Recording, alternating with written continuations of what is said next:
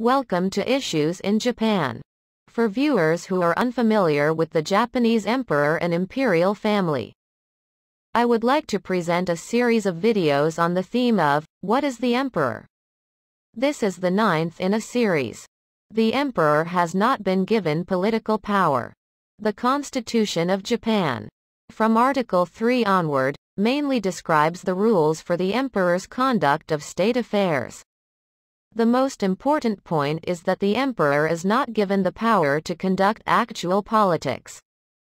The emperor summons the Diet, dissolves the House of Representatives, and appoints ministers and Supreme Court judges, all of which require the advice and approval of the cabinet, and for which the cabinet is responsible. In other words, although the Diet and the cabinet actually make decisions, the emperor is supposed to do so formally. There are quite a few tasks that the emperor performs that are related to the country, but these can't be done at his own discretion.